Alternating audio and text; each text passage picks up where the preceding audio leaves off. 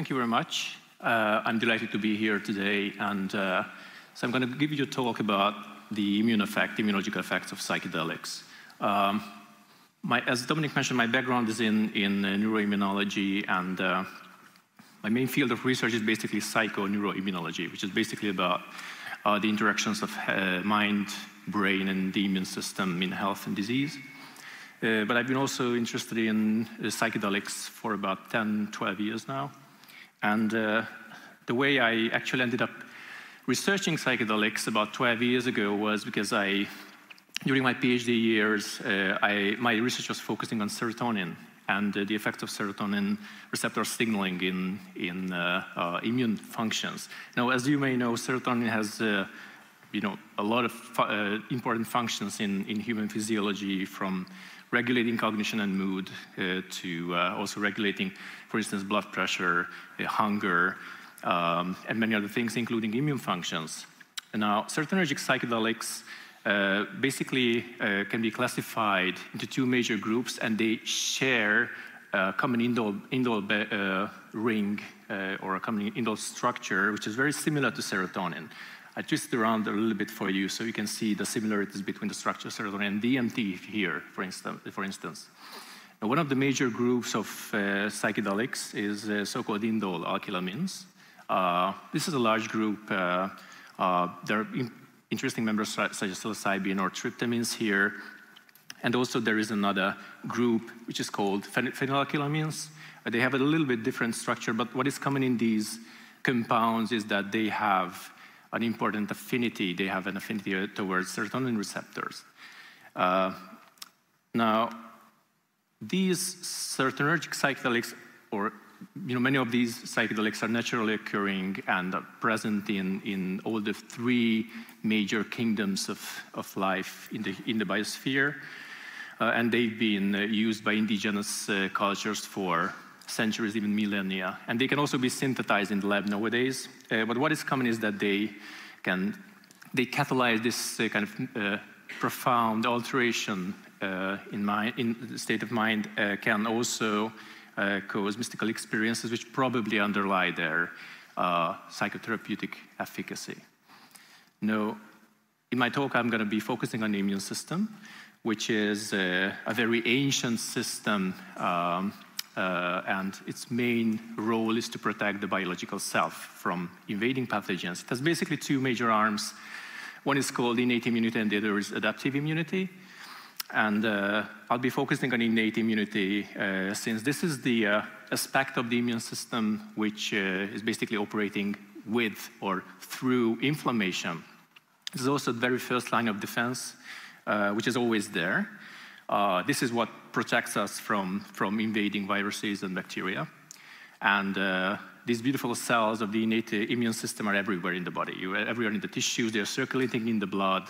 They are constantly monitoring our tissues and looking for infectious agents. This is what we call immune surveillance. And when they bump into bacteria or fungi or viruses, then they get activated. They produce a class of molecules. Technically, they are small peptides. And these are called cytokines, more specifically inflammatory cytokines.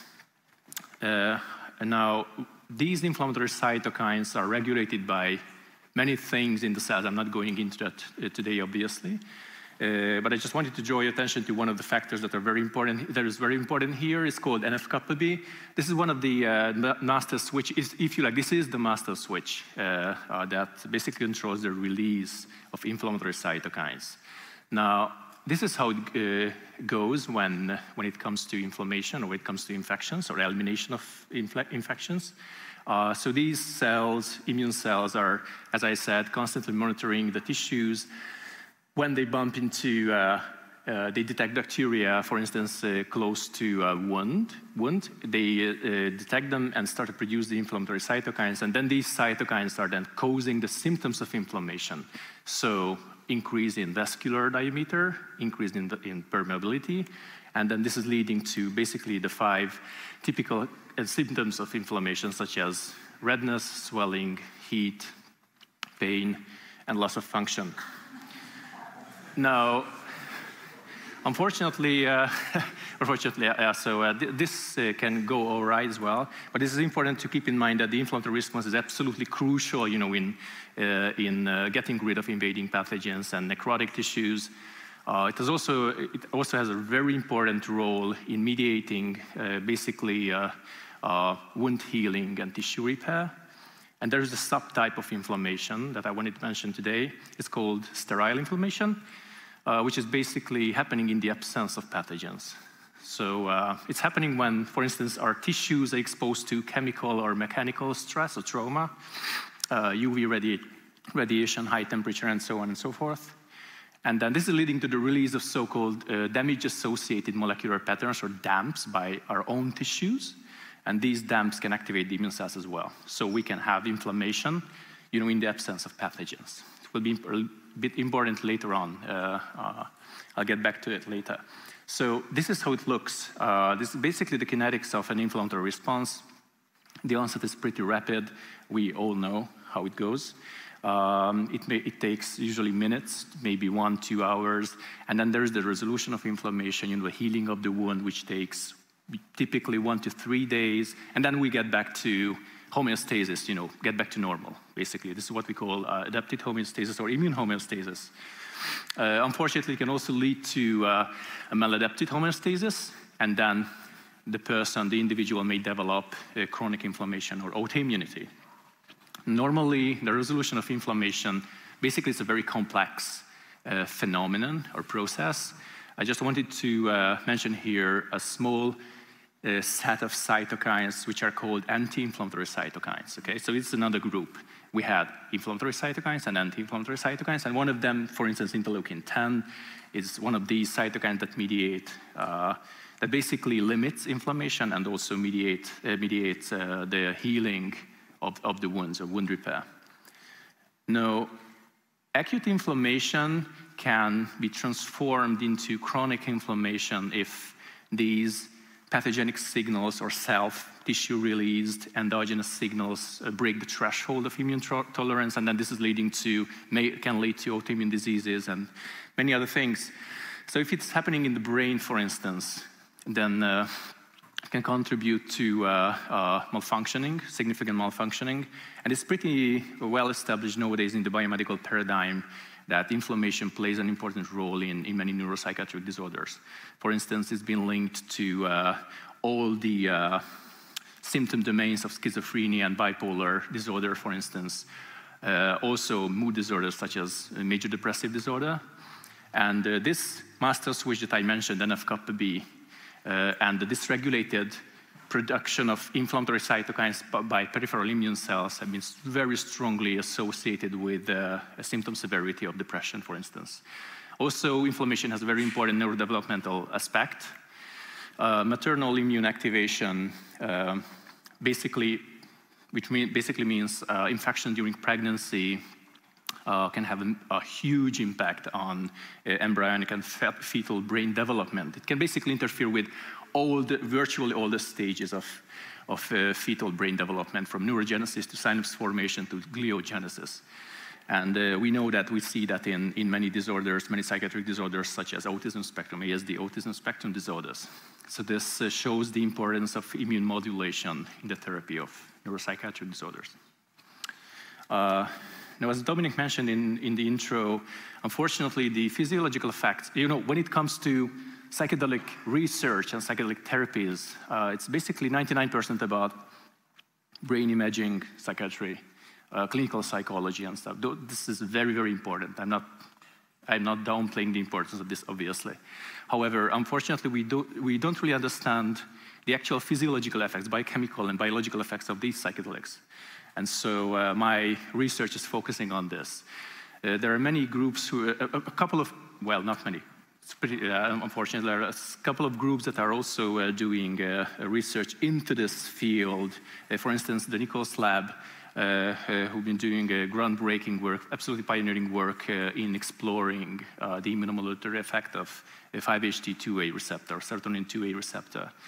Also, there's the Rehan's lab in Brazil, who also published a very important, crucial paper on the anti-inflammatory effects of 5-methoxydimethyltryptamine. through serotonin receptor, specifically through 5-HT2A and 5-HT2C, and also another receptor which is called sigma-1. I'll get back to that later. And also we can find some sporadic papers or studies on the anti-inflammatory effect of NDMA, for instance, by the Connor group in Ireland, for instance. But it's really a blank slate, so it's really kind of a field that needs to be explored. Now, there are a couple of models have been proposed regarding the anti-inflammatory action of psychedelics. And this model was proposed by Nichols, which is basically about the inhibition of inflammatory pathways through 5-HT2A receptor. It basically means that when cells are exposed to, let's say, psychedelic tryptamines, then this can modulate inflammatory pathways in a way that this NF-kappa B, again, the master switch that regulates inflammation, you remember, is blocked, so the inflammatory action is blocked. This is another model, was proposed by me a couple of years ago. It's a bit more inclusive. This includes also many other receptor pathways and downstream signaling pathways, and it's basically about what we call, in biochemistry, signaling flux redistribution. So there is basically a crosstalk between these pathways, and to put it in layman terms, if you trigger 2 or more receptors at the same time, including those that are also involved in the recognition of microbes, for instance, in the body, or damps in the body, then you may achieve a better anti-inflammatory effect. And besides the intracellular effects, there are also important intercellular effects. And we know also from these sporadic studies, mostly in vitro and animal in vitro studies, that some of the immune cells that are crucial in autoimmune disorders and inflammatory disorders can be modulated. Their activity can be modulated by a handful of psychedelics, serotonergic psychedelics. Now, as I mentioned previously, psychedelic tryptamines also exert their action through the sigma-1 receptor. So obviously here, from an immunological perspective, serotonin 2A and serotonin 1A are very important. But besides those, sigma-1 has been a candidate that may mediate these anti-inflammatory functions. So this is kind of an elusive receptor. It was originally termed as an opioid receptor. Now it's an orphan receptor. It's expressed by many tissues in the body, from brain to gut, liver, vascular endothelium, and it's located in the cells, somewhere here and here. So between mitochondria and endoplasmic reticulum, what is important here is that this position shows that this receptor is very important in mediating anti-stress reactions in the cell. Now, our studies back in between 2010-2013 was originally focusing on this receptor, and we wanted to see if this receptor is expressed in immune cells that are crucial in mediating inflammation and in bridging innate and adaptive immunity, such as monocytes and macrophages and dendritic cells. It's not really important here today. Just wanted to show you that what we found was, yeah, these cells do indeed express the sigma-1 receptor. And what we found was pretty exciting and interesting, because when we activated the cells using bacterial signals, mimicking bacterial infections and viral infections, we got this consistent pattern that we saw significant decrease in the level of inflammatory cytokines and increase in the level of the anti-inflammatory IL-10. And we also set up a model in which we actually used pathogens, E. coli and influenza virus, H1N1 type virus. And in this case, we looked into cell types that are involved in adaptive immunity, T cells, so-called helper T cells, specifically those helper T cells that are important in chronic long-term inflammation and autoimmune disorders. We also saw that DMT and 5-MeO-DMT both blocked the activity or overactivity of these cells pretty efficiently, by the way. Now, the next step was, obviously, we wanted to see to what extent does sigma-1 receptor contribute to this effect. So we basically genetically modified cells. We knocked down this receptor. So we basically generated cells that did not have the sigma-1 receptor. And when they were exposed to DMT or 5-MeO-DMT, we didn't see that effect that we saw, not quite as we saw in those cells that expressed the receptor, which showed the absolute importance of sigma-1 receptor in mediating the anti-inflammatory function of dimethyltryptamine and 5-methoxydimethyltryptamine. To take a step forward, we set up an animal model, a rat model of stroke, and it was a pretty complex study, so due to the lack of time, I'm not going into this. We also, it has like many facets from the anti-stress effect, anti-stroke effect, and the neuroprotective effect of DMT to the anti-inflammatory effect of DMT. So today I'm just focusing on the anti-inflammatory effect here. So in case of stroke, one of the most devastating aspects of stroke is basically the subsequent neuroinflammation, which is happening after the stroke.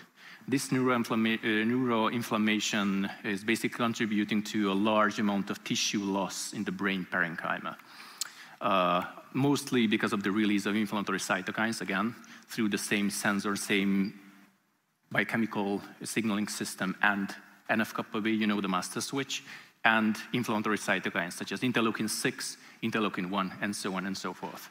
IL, in this case, in general, it's easy to remember. Interleukin means between leukocytes, between white blood cells. This is basically the language, the common language that, you know, immune cells speak. And these are involved, as I mentioned, in inflammatory regulation. Now, what we saw when we used this stroke model was pretty interesting. We isolated actually, so after the sacrifice of these animals, we isolated brain samples, and then we performed genetic and serum marker analyses. And we found that DMT, those animals that were treated with DMT during the stroke and after the stroke, they did express significantly lower levels of these inflammatory cytokine genes and higher levels of the anti-inflammatory cytokine genes. And this was also pretty much consistent with the serum findings. So these same factors show the same pattern in the serum of the animals, which was very, very interesting and very astonishing for us. To take another step forward, we also set up another study. It was a small cohort study, an observational study, which was established by Malin, who is here with us today, and then we'll give a talk tomorrow. So it was a small field study where we had 11 participants who inhaled a large dose of 5-methoxydimethyltryptamine. We collected saliva samples before and after the session. It was about 1.5 to 2 hours after the session. And then Malin was kind enough to send me the samples on ice, and then I could perform the analyses. And what we found was a significant decrease in the level of interleukin-6, which is one of the, you know, the crucial, the most important inflammatory cytokines. So it basically reflected an immunomodulatory effect and an anti-inflammatory effect, together with increases in the level of cortisol, which is consistent with the sympathomimetic effect of 5-methoxydimethyltryptamine.